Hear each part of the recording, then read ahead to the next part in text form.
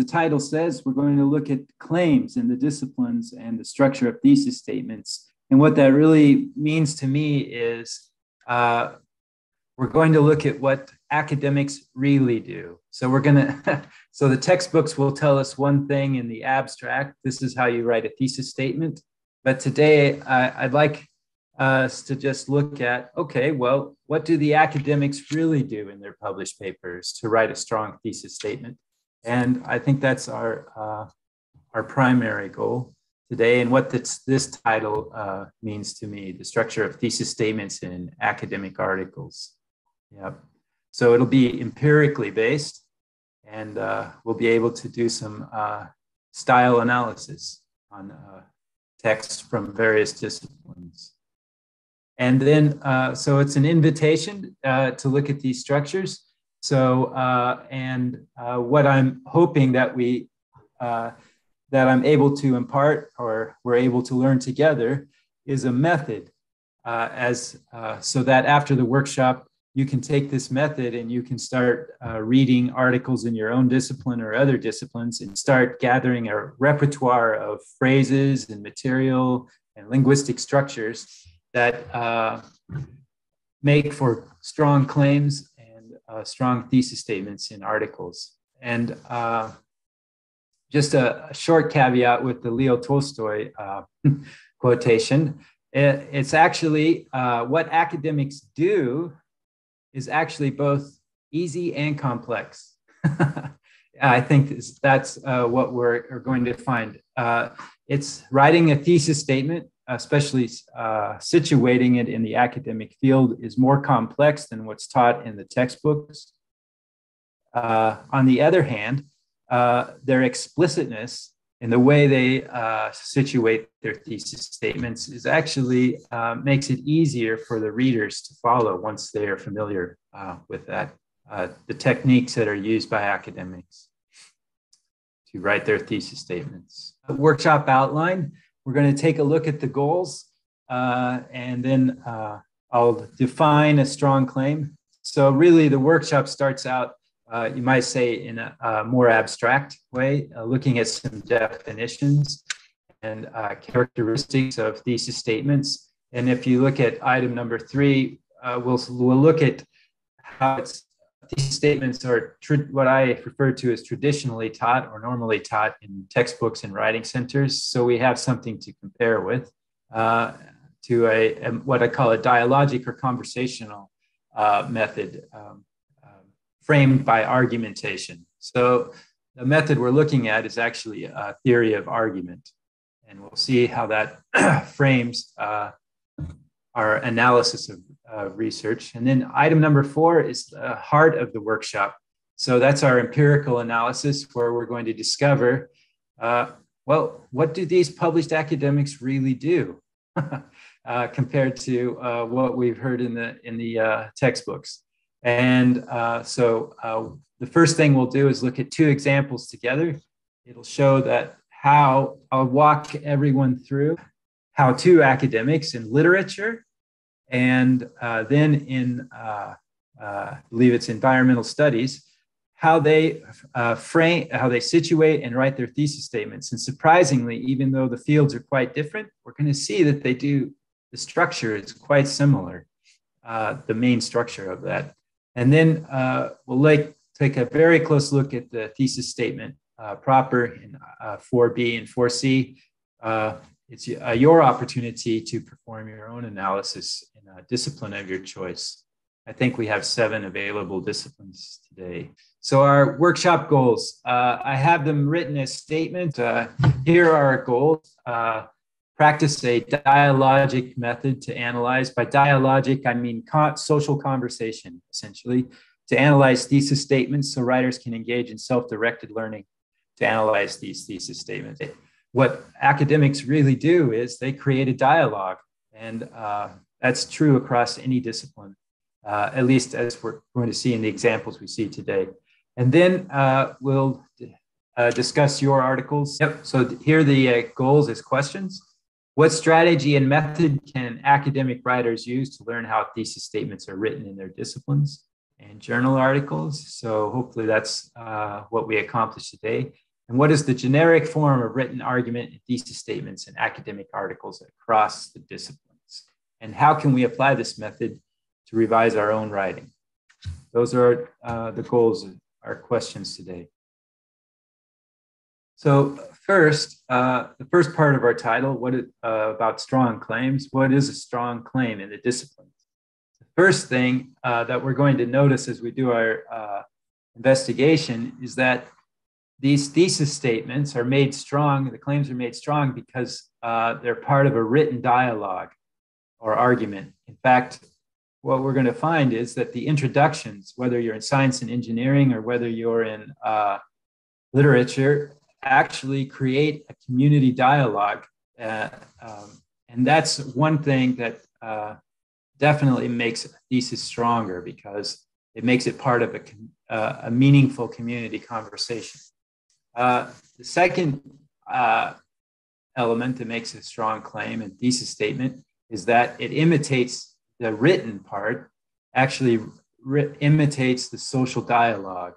So now what we're going to find is different is linguistically, what linguistic forms each discipline uses. We're going to create this dialogue, okay, this social dialogue that's happening in each discipline.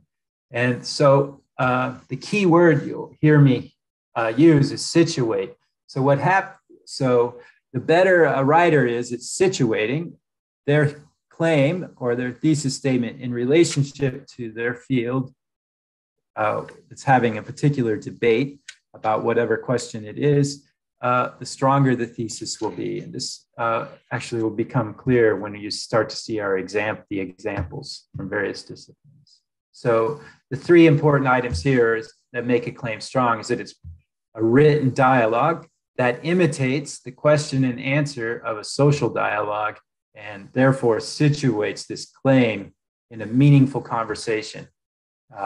It's written to others in the community. Okay. But what I would like to do is defamiliarize ourselves a little bit. Present the what I think a thesis statement, if you will, is not, but it's, at least in terms of academic writing, but how it's taught traditionally in textbooks and as we'll see, some writing centers. And it's thought of as the thesis statement, and especially the claim in the thesis statement, is a formal propositional logic. So it's very abstract. So it's removed from a social conversation. And they just are isolated. They exist in themselves as short claims. And I'm going to give you an example of this in just a moment. And they're not social, because the way that some of the writing textbooks and writing centers teach it, the writer talks to themselves and goes through a list of questions. But what we're going to see that the academics do to develop their thesis is they actually listen to their colleagues, ask them questions in the field, okay? And then these arguments are valid, not because some community agrees with them, but because they're formally valid. And so they're more monologic. It's like somebody's talking to themselves. So you'll see this is what we mean by the formal and abstract. This is usually example A of any logic textbook. So you have the claim, Socrates is mortal. That would be your thesis statement. And then the support. And then you have something called a warrant, which authorizes that. But what you see missing is, that's what we mean by there's no question or answer. It's just a series of statements. And we'll see that the Purdue Online Writing Lab actually gives an example of a thesis statement that only contains a claim in a minute. But on the other hand, what the dialogic or the social conversation, that method that we're going to use today assumes that, number one, our scientific inquiry is an argument, and it's an argument between people, specifically scholars and academics. And so that argument has a specific structure that's imitated in the linguistic structures in these academic articles. And it's a friendly conflict most of the time. And you can think of it as there's going to be somebody asks a question, somebody provides a claim, for example. So I could make a claim that I am a US citizen, and they would say, okay, well, what's your support? And then I would say, well, I was born in the United States. And then they would say, well, how does that authorize the connection between the cause and effect between you being a citizen? And I could say, well, it's written in the law. And so the way that the argument advanced, that thesis advanced, was actually through a back and forth question and answer. And that's usually missing from most textbooks. But as we'll see, it's very present in nearly every academic article that's published. So as we said, scientific inquiry is largely carried out through argumentation. And we're all, one of the first question that we asked is, well, what discipline are you from? And whether we're from the humanities in general or science and engineering, we can define what we mean by a discipline. And I particularly like Alistair McIntyre's definition of a tradition. I think it's an excellent definition of what disciplines are. What brings us all together really is to engage in argument or an exchange of ideas through time. And so, for example, physicists, when Einstein first published his theory of relativity, they had to react to it. And they're still reacting to it today, publishing articles. What does this mean? And they're arguing with each other in their published literature about what Einstein's theory of relativity might mean. Or economists may be arguing over exactly whether debt, for example, is a good thing or a bad thing for a national economy. So depending on what school you come from in economics, you'll be posing a certain claim or thesis about those questions, and those arguments are what define who we are as a field. So it's those terms that we talk about.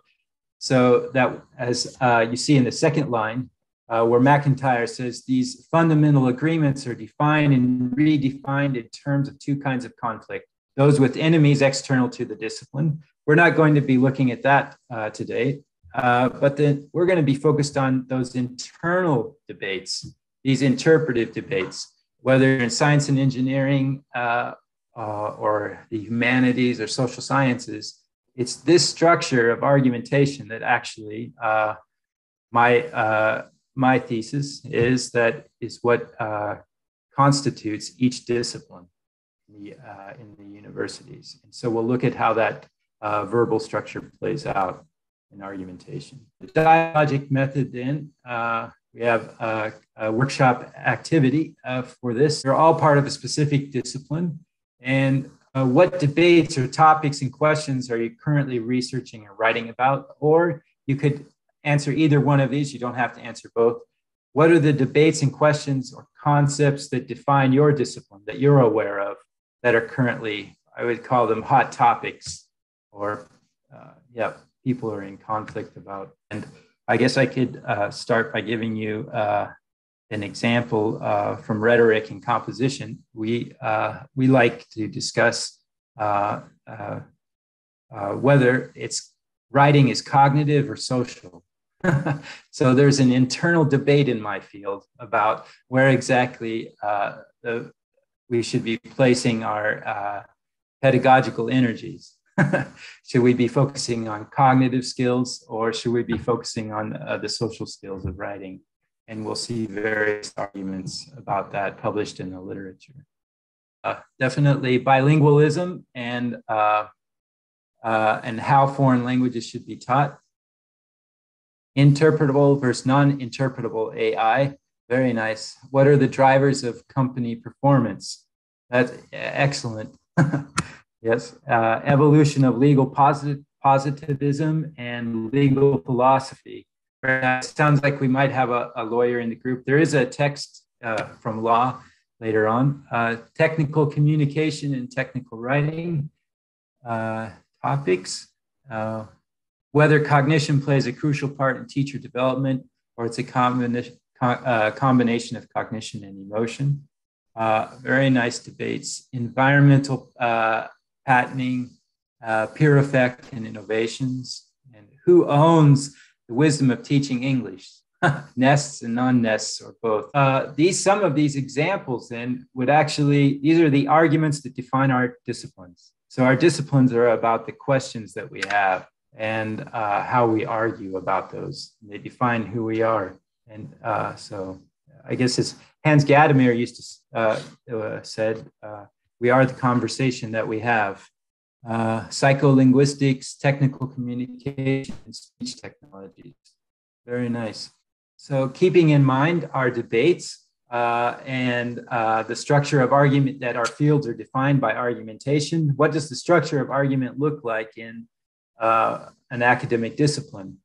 Well, the original formal logic I gave you the example of a few slides ago is now expanded. It includes interlocutors or speakers talking to one another. So you would have a question. What kind of being is Socrates? Oh, well, I'm going to answer he's mortal. And what kind of reason or evidence do you support this claim with? Well, he's human.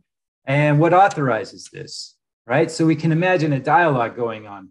And by the way, I want to pause here for a moment. There was research that has been done about what's the differences between an expert writer and a novice writer, the differences. And one of the surprising results of the research, it's Nancy Summers, if somebody wants, I can share the article with you later. Surprising thing is when professional or expert writers revise, they actually, what makes them different than novice writers is they have a clearer picture of their audience, of their reader, and they're engaged in a social dialogue. They are imagining it, of course, the reader's not there with them, but they're able to imagine that dialogue going on. And that helps them actually shape their written text. And that's what's going on here with this discipline, our discourse communities carrying on a dialogue in the form of argumentation. It should follow question and answer, call and response. What does this dialogic method of argumentation assume as we begin to analyze our thesis statements? Well, it's a social form. So the writing that you will see in these academic articles actually imitate the social structure that's going on, as if people were present talking to each other. So it's a communicative process. So there are people involved. It's question and answer, call and response. We'll see examples of that. So it's quite simple. As I said earlier, what academics do is complex. On the other hand, what they do is quite simple. In their introductions, they're creating a dialogue, and it follows a simple structure of question and answer. And then, so we have our claims and support are initiated in dialogue with colleagues. And so our thesis statements are written by imagining an audience asking us questions. And the key word here is situate or locating. Strong thesis statements and claims are made by locating our thesis statements in a larger debate. The better we are at creating that dialogue and debate in the introduction, the stronger the thesis statement will be to the academic community. Here's an example of the traditional method, the method that I don't particularly care for in developing. The method we're not going to use, but we should see an example. And this comes from the Purdue Online Writing Lab. It's their way of, one way of teaching how to develop a strong thesis statement. However, we'll see that there's a claim: America's anti-pollution efforts should focus on privately owned cars. And that's it. It's a single declarative sentence. It's debatable. It implies that there are other people, but it's only hinted at. There's no real dialogue. And the goal of this traditional method is to narrow a thesis statement and focus. But the goal, I would argue, of a dialogic method in situating a thesis is actually, well, that's it. It's to situate it in a group, in a group dialogue, not necessarily to narrow it. Certainly you want to focus it, but the goal is to situate it in an ongoing dialogue, not to narrow it per se. So, but this is what we teach students, right? And I hope the field gets away from that soon.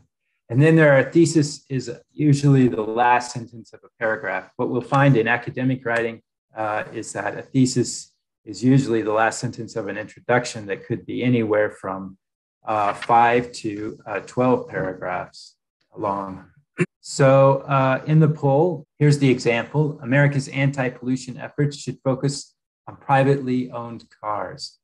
So if you could answer what's missing, if you think of this is the traditional method of writing a thesis statement, but based on what little we've reviewed about the dialogic format, what's missing in this thesis statement?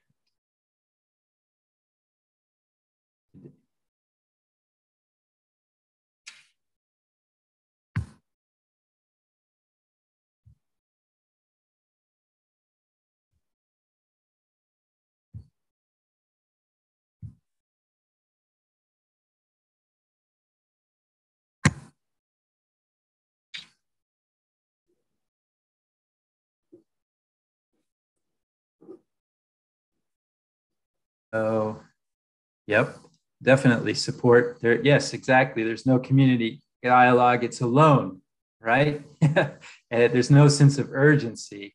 And exactly, there's a topic. There is a topic, anti-pollution efforts. We could say there is a claim, and a problem is only implied, right? We're not really sure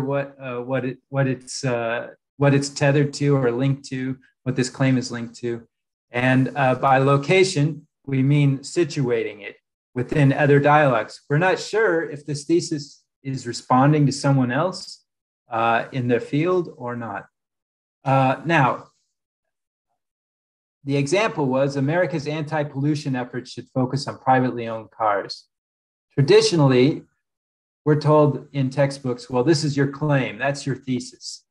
Okay, that's true. However, in academic writing, that thesis is accompanied by, if you will, or put in a very complex context of what we'll find is when that's missing, really, when these things are missing, the question or the problem, there's no introduction, so we don't know the context. The support, it's just a claim. So actually, technically, it's an incomplete argument, a claim without support. And when you have claim without support, not only is it an incomplete argument, it also assumes there's nobody asking you a question to be accountable for your claim in a way. And also, you'll notice, for example, I do this exercise in some of my critical thinking classes, is to watch a news program or talk show. And when the speaker is speaking, have the students count how many claims are made without any support. All right. Sometimes it could be quite a few. And the newscaster or the person conducting the interview doesn't ask for support for that. So that's missing. The situation in the community dialogue is missing. And I think most importantly, people. So it's treated that. Now, it's true, you could say, okay, this is just the thesis, but it's weak. Without these accompanying things, the structure that goes with it, it's really weak and not very dynamic. And so we're going to take a look at how academics put all of these things together. So just to sum up, the traditional textbook, it's usually just a single declarative sentence, and you can make an argument for that. And social structure of traditional propositional thesis, there's just a claimant. I am claiming this, right? And the goal is to narrow instead of to situate.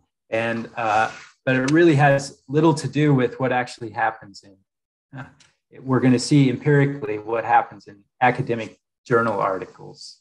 So to prepare us, we're going to look at our first disciplines article, and you'll notice that the introduction is going to be 6 paragraphs. And we're going to see it's going to climax to paragraph 6, where you're going to see the thesis statement. And it's the creation of this dialogue that gives the thesis statement a real dynamic sense of urgency and gives it its meaning. So, and this is what I call situating. So the writer of the first text, and it's going to be from literature, literature or humanities, and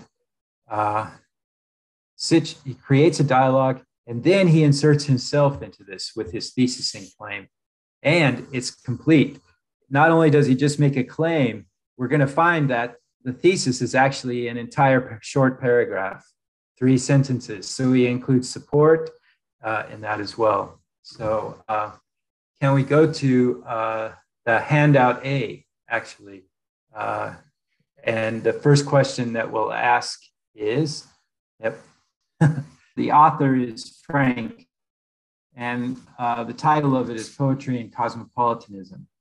So the first question, what are the key words in paragraph 1, sentences 1A and 1B that indicate the writer, which is Frank, is beginning to create a dialogue that situates his thesis statement? One respondent argues, and patriotism causes moral blindness. That's not, it's part of his, that phrase is coming from his summary of Martha Nussbaum's argument. Yes, exactly. The author mentions another author. And if you look at that, the phrases we're looking for here are Nussbaum argues that, Nussbaum's cosmopolitanism emphasizes, right? So he's already, it's like he's created a dialogue. Nussbaum says, and the rest of the paragraph then is a summary of what she thinks, right? So, and she's a philosopher, by the way, who argued for a cosmopolitan form of education being taught in American schools. So and then you see phrases like her cosmopolitan worldview is, and then patriotism for Nussbaum hinders. So he's basically said, to simplify it, has said, Nussbaum says, right? But you're going to see the phrases we're looking for are Nussbaum argues and Nussbaum's cosmopolitanism emphasizes. So in paragraph 1, he's already starting the dialogue, which will climax. In paragraph 2, sentences 2A and 2B, what are the key words that indicate the writer is beginning to describe a debate? So now what he's going to do is he started off, Nussbaum says, and now he's going to say, and we started to debate this. And what concept is the community arguing about? Problematic, contentious issue, right? It's problematic. So he's saying, hey, she introduced this concept related to education. He doesn't mention that it's related to education. I just know that from having read it. Yes, and he described a range of reactions. Very good. So what he's done is he's talked about, so now he's actually, he is writing the social dialogue that's going on among philosophers, poets, and literary scholars about this concept of cosmopolitanism. So things like, it is problematic. Reading the responses to her essay, one begins to see how contentious an issue the cosmopolitan is. Reflecting on other of these responses, Jeremy Waldron writes, so we have another phrase, right? And then if you go down a little bit further, he says Waldron's argument is directed at Robert Pinsky. So he has created this a nice little community argument. Right? And he now starts to insert himself and say, I find this disappointing. So he's starting to situate himself in the argument, as we'll see. You will find, as we do the analysis, I focus a lot on signal phrases, on phrases that writers use to introduce other people's arguments. I think that's learning those phrases is key to understanding how to create these dialogues within your discipline. Each discipline has their own style of doing that. So he has a number of reporting verbs that he's using for report is like Pinsky suggests that, Pinsky shows, Pinsky describes, and then this insight into the dual, if sentence 3I, this insight into the dual nature of the local teaches Pinsky that because of its rich complexity, Pinsky argues that. So now we reached Pinsky's thesis, right? So we have claim and counterclaim going on. So Frank is creating a nice little dialogue here. And if you look at sentence 3K, the final sentence of paragraph 3, you'll see that he comes to the point of the matter. This is what the gap, if you will, or the problem that his thesis statement is going to answer, that the eros of patriotism needs to be counterbalanced by an eros of the cosmopolitan. And that's what now he's situated his thesis, which will follow in paragraph 5. And as we'll see in a second, it's given his thesis urgency. It's placed it in a dialogue, right? In paragraph 5, what are the signal phrases the writer uses to indicate he is introducing himself into the debate? So let's take a look. Paragraph 5. As I said, what academics do is both simple and complex, right? So they're using all of these simple reporting verbs and phrases. I will argue, Pinsky argues, Waldron stated, right? And but they're using these simple phrases to create a very complex social argument within the field, right? I hope to dispel and by showing, right? Excellent. They look like a literature review. That's right.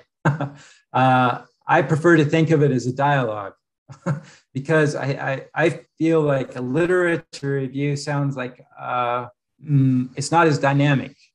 That's it doesn't reflect the social nature of argumentation as much as, yeah, that's good. So that's what we've learned. Now, this is in literature. A couple of things I would like to point out is Frank is a poet and a literary critic, and he's writing about poetry. Nussbaum is a philosopher. I don't remember what Jeremy Waldron is. Sorry about that. Pinsky is also a poet, and Herbert is also a poet. So this is the community that that Frank has created, and it's pretty impressive. And so back to the question, so a thesis statement has all 7 parts of these. When we think of a thesis as being in terms of a dialogic method of analysis, I would say yes, it has all of those parts. So the thesis is I would include the introductory paragraphs that frame the entire thesis. They give it its importance. So I think we've already covered the thesis statement. So here's the simple structure: call, the community says, and response. That's the simple structure or the social dialogic structure of thesis statements in literature. Now, as we know, it's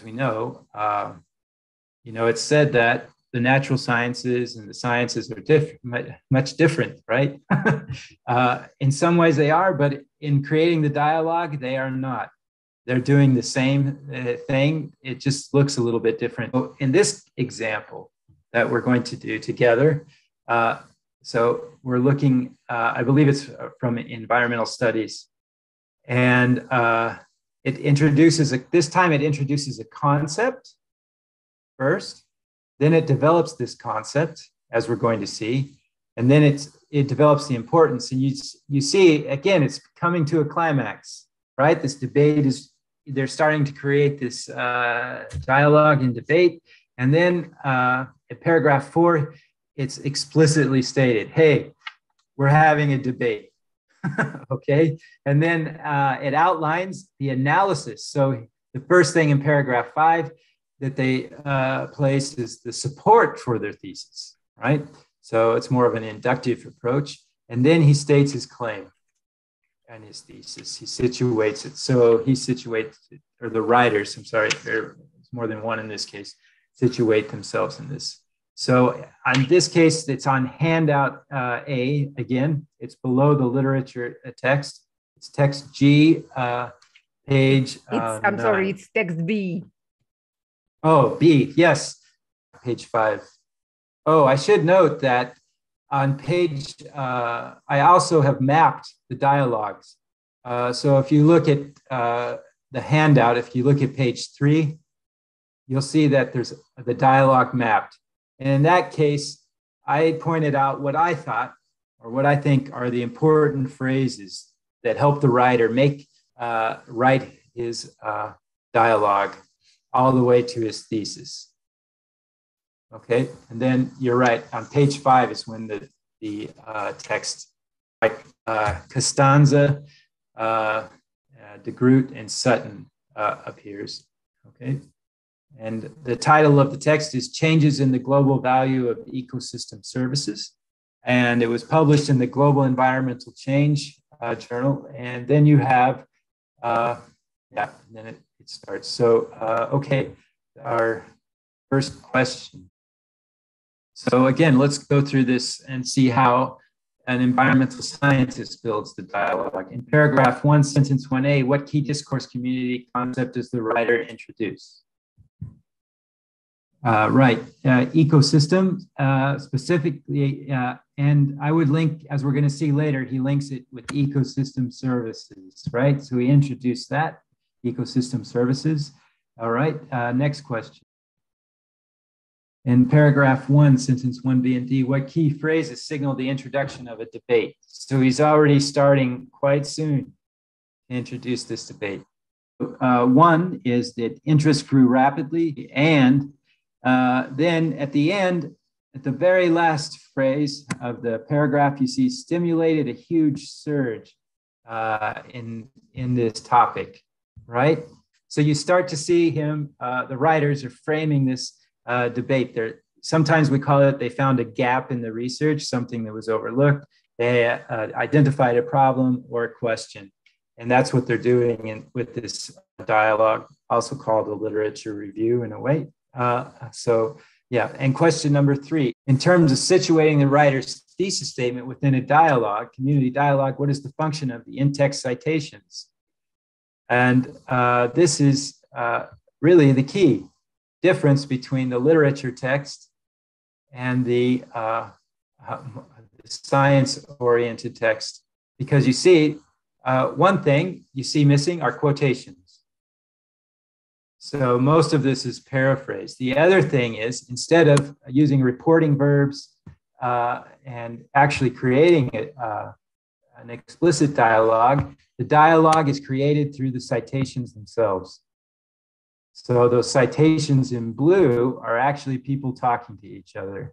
And that's in the science, how that dialogue is still created. Yeah. What key phrases in paragraph 2 and 3 indicate that the writer is establishing the importance of the debate within the discourse community? So again, we're focusing on the phrases that create this dialogue. So it would be impossible, gain broader attention, exactly. So he is starting hundreds of projects and group. If you see sentence 2G, hundreds of projects and groups are currently working, right?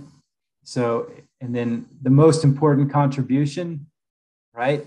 So he has that widespread recognition. Let's see, what else do we have? Yes, the Teague report was picked up extensively. Yep. So again, they're creating another dialogue there back and forth. And then to create a sense of urgency, the final sentence of 3, paragraph 3, if you see that, is this reframing of the way we look at nature is essential to solving the problem of how to build a sustainable and desirable future for humanity. So they've created a sense of urgency, and they've explicitly pointed to a community problem now in framing that. In paragraph 4, what key phrase does the writer use to introduce the debate in which he will situate his thesis? I think I may have already. So again, they're explicit. There has been an ongoing debate. He also adds another phrase. And what others see as flaws, that's important actually, that they see as flaws. Yes. The critiques are misplaced, right? We think, right? So that's excellent. Excellent. So he looks at this, so they're entering the debate, right? These authors. We think that these critiques are largely misplaced, right? So we disagree. So here you have the creation of another disciplinary argument, right in time. That's very good. In paragraph 5, the writer introduces the article's analysis and support for his thesis. What are the key phrases that introduce the 4 types of analysis that will support their claim? So one is we update. So they update estimates based on new data. Yep. Update, estimate, review, compare. Right. All of those nice, right? Those verbs that explicitly state what they do. And what they're doing here is they're actually, before they state their thesis, they are outlining the support for their thesis from their analysis and their data.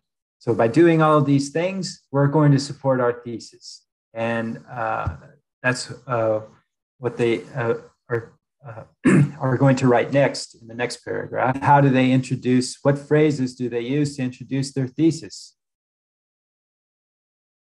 And this actually gives us a nice, something we could write down and keep with us, a nice way of a couple of phrases, linguistic structures we could use in our own writing. So we advocate is one. I would take sentence 1 or sentence 6F and 6G together and include them together. We do not claim that. Don't claim, quite the contrary. So they're creating this dialogue, social dialogue with those phrases. That's very good. Yes. So that's what they do. We do not claim that, quite the contrary, we advocate. And so they strongly state their thesis. And then in 6H, they explain more of their claim. Notice that this thesis statement is actually 3 sentences long. It's not a single sentence. Yep. In contribution with other contributors at the very end. Yep, that's the idea that the importance of ecosystem services relative to and in combination with other contributors to sustainable human well-being is the continuation of their complete claim, right? We have a call and response again. So there has been an ongoing debate, right? So the field has called them, there's this debate, and they respond to it. We do not claim that, quite the contrary, we advocate. So you see this, again, dialogic structure to the situating of a thesis statement. So let's look at the thesis statement itself. So far, what I hope we've seen is the way I'm focusing the analysis is on, if I were reading, I'd be looking for key phrases, these key phrases of how the dialogue is going. And 2 things, key phrases and concepts. That's what I would be looking at. And then on a deeper level, who is saying what, right? As they start to introduce the dialogue, what sides are on the debate? Who's on what side of the debate is important. Now, let's look at the thesis statement itself. Okay, so now we're going to move away from the entire introduction, and the goal there was to see that thesis is situated in a dialogue. And now we're going to look at the structure of a thesis statement in and of itself. Okay, and what we're going to find is, whereas the Purdue OWL, if you remember at the beginning of the presentation, had 1 single sentence, right? Just the claim. What you find in academic articles is you have a claim. It just asserts something that the writers want to say, and it's related to the debate or topic. They also include support for their thesis. So academics tend to, there are unordinary or anomalous situations, but they tend to always write complete arguments as thesis statements, claim and support. And then you'll see what academics also do. The third thing is they outline how the argument will unfold. So they map the argument. So I would include these three things. Number 4 is what we just went over. The implicitly or explicitly a thesis answers a question or responds to a problem developed in the introduction, right? So, but right now we're going to look at the claim, support, and outline at that structure, which is usually very often included in most academic articles, especially the ones we're going to study here. So again, on the same handout, this time page 8, we'll take a look at text C, Foreign Affairs and International Relations. This text, Millennials and US Foreign Policy. I like this one because it provides an ideal example of the species that we're thinking of. If we look at this, we could say that the thesis statement here, if everybody's looking at it, I'll just walk us through it here. We see that, again, they're using these verbal phrases, right? We argue that, right? And a pattern of foreign policy attitudes that is distinct from their predecessors. Or millennials are imprinted with a pattern of foreign policy attitudes that is distinct from their predecessors. This is their claim. The next thing that happens is they state they're imagining somebody asks them the question, well, that's interesting. So what? What's your support? What do you have to go on? And you can easily imagine the word because here, because millennials perceive the world to be significantly less threatening than do their elders. Oh, somebody, yeah, text C, page 8. And are more likely to support international cooperation than the unilateral use of military force, and may have a permanent case of what we call Iraq aversion. So here you have a complete argument now. Claim plus support. And then they complicate it. They have a caveat or an additional claim. With all that said, millennials also resemble their predecessors. So now they have a two-sided claim, right? So really their thesis statement proper is 3 sentences long here, okay? And then the second paragraph is simply, as we said, the 3 parts. You have a claim, support, and then the outline. So you're going to see the outline here. And they use these phrases to introduce their outline. The following section reviews. We then provide, along the way, we also provide input from, we conclude with the discussion of. So I would say that this is a complete academic argument right here, or thesis statement. It's got a claim, support, and it outlines how the article's argument will proceed. So it's your turn to do your own analysis. There are 7 handouts from a variety of fields: humanities and literature, law, economics. I have to remember all of them, right? I put them together, I should remember. So there's literature, science and engineering is a very interesting one. And I like it because it also creates a dialogue. So you can see similarities across disciplines, from literature to science and engineering. You have economics, international relations, it's the one we just read, business and sociology, environmental studies, and law. Those are the 7 handouts. And each handout contains a set of questions. And then, so I should go over how they're organized. So each handout at the top contains a set of questions, right? For analysis. Then it's followed by the text. And to facilitate the analysis, I make some highlights or underline some sentences or phrases. The way I would analyze it, you may have a different way of analyzing it. And then there's a word at the end of the text that says analysis. And then that is my analysis. And then that has a summary of the analysis, a dialogue map. So I pulled out the key phrases that create a dialogue, and then I analyzed the thesis itself. So choose a handout that you would like to, that's relevant to your field or that you would like to analyze. You can work individually and analyze the text, starting with those questions.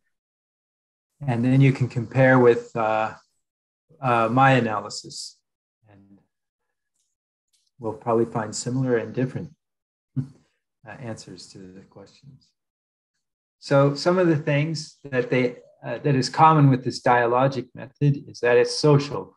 So people are important in this. It follows the structure of question or problem and answer, or call and response. And then the thesis is not just a claim, but it's a complete argument. It usually has a claim, support, and an outline.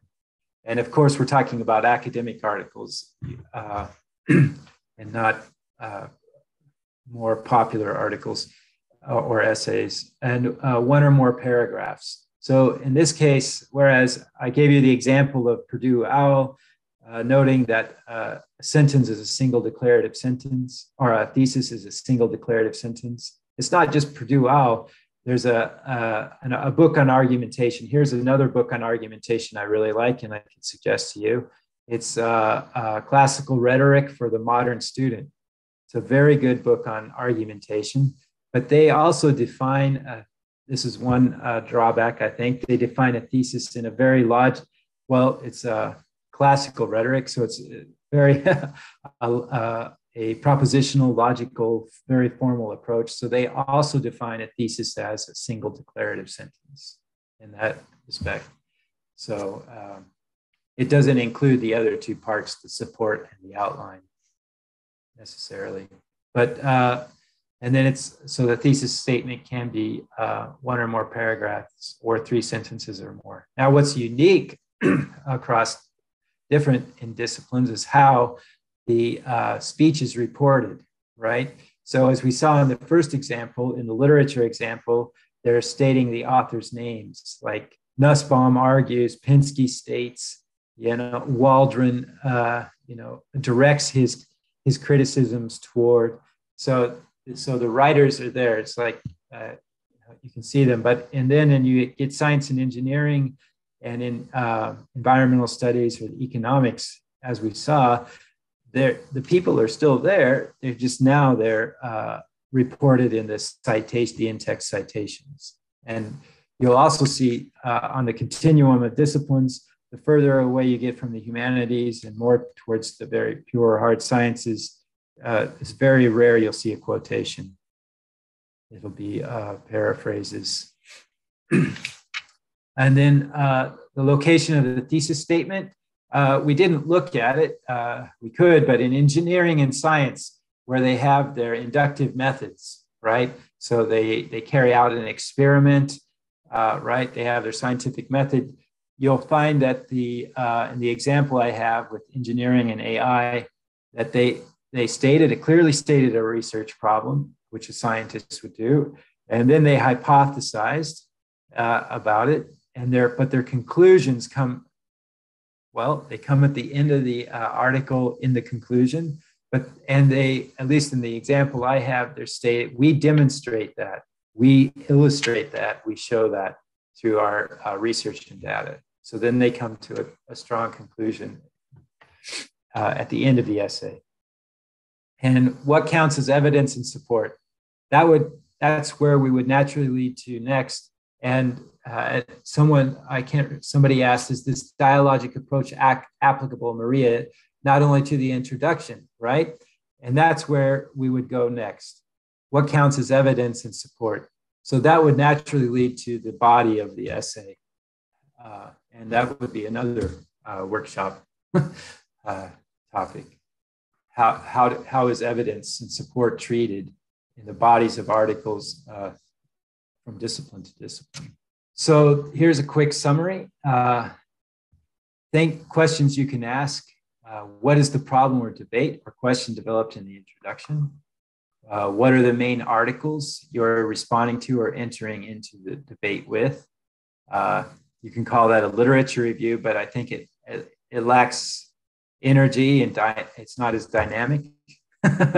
Yeah, it's much more pleasant to have arguments with people rather than things. And what question or problem does your thesis or claim answer that's important to the community, we might add, and what is the support for your claim? How do you organize and develop your support in your article, and what is your unique about your claim? And I think this can be answered when you outline your analysis. So if you think of the three parts, the claim, support, and outline, these next questions: what does it add to the debate? How does your thesis change or confirm a theory? Does your thesis suggest a new line of questioning? I think that can be added to the outline portion of the thesis statement, the article. So just suggestions for self-learning. These are questions that you can keep in mind. They're basic. As you read through the journals that you might want to publish in, how many paragraphs is the introduction? How does the writer develop a problem or question? Or not, if you're in history, maybe. They probably still might develop a problem, but not have a literature review. And then what phrases does a writer use to introduce colleagues' claims? I think this is, it's very helpful for students, is keeping a repertoire of these phrases. That's often, I think, where student writers and professional writers struggle. How do I introduce this or that conclusion or claim from another writer? Where is the thesis located? Okay, is it the last paragraph or is it in the conclusion of the essay? What phrases does the writer use? The last paragraph of the introduction or the conclusion of the essay. And what phrases does the writer use to signal a thesis statement? And how many sentences is the thesis statement, if you include the claim, support, and outline? And keeping a journal of these phrases is of helpful, what we call rhetorical moves. I think can make writing your thesis statements strong across the disciplines. That's all I want to thank everyone for being here. That's all I have. We have the references. Here's the reference for Crosswhite, who has a very good theory of argumentation. And you'll find that he has an excellent bibliography as well.